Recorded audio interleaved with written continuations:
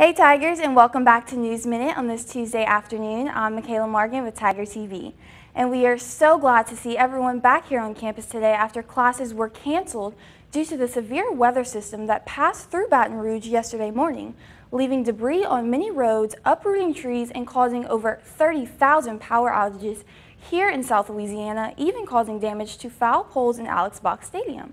But don't worry, Tigers, the damage was temporarily repaired for today's game against Alcorn State at 6:30 p.m. And as we dealt with tornadoes storming through the South yesterday, violence continued to erupt in the city of Baltimore, Maryland, as protesters threw objects at officers, damaged police cruisers, and fires broke out across the city over the death of Freddie Gray, a 25-year-old who died after being in police custody. A state of emergency has been issued and National Guard troops were deployed this morning as numerous fires were reported overnight, and the mayor issued a city-wide curfew beginning today at 10 p.m. until 5 a.m. Wednesday.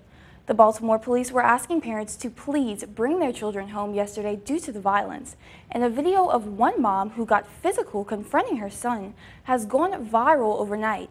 The mom was heard saying, "Are you kidding me?" as she grabbed her son, who was seen throwing rocks at police and hanging out with violent demonstrators on Monday.